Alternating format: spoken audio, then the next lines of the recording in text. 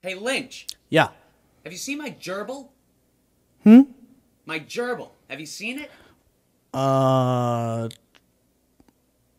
No?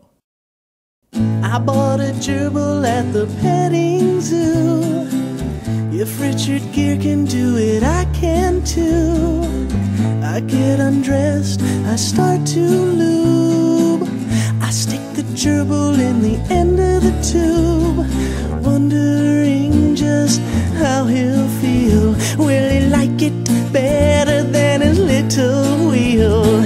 Careful now, he's right beside me. One more inch and he's inside me. Go,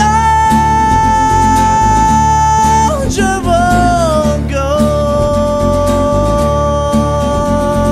Burrow harder, burrow deeper.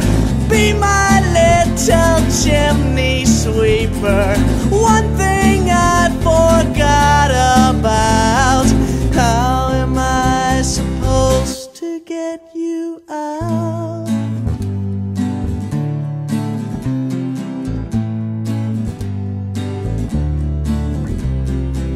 So now my gerbil's on easy street.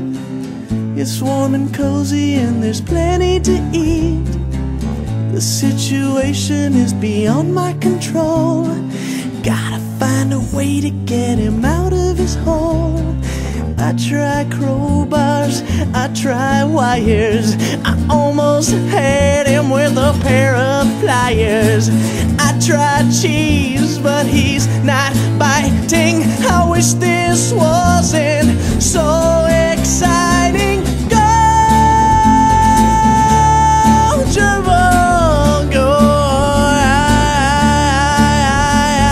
Jesus, I am such a sucker.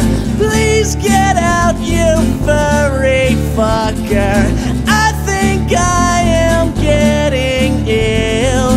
Suddenly, he's very, very still.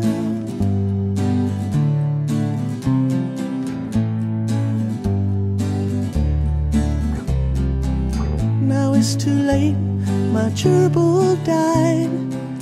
I guess I have committed gerbicide.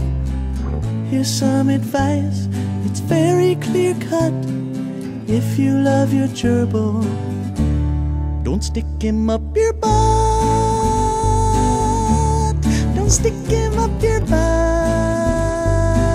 Little furry gerbil in your booty hole. Don't stick him and you put him in your ass and I won't come out. And I'm on a fucking day and I put a paper out and I still live up a do up a do up a day and I shitty ding ding.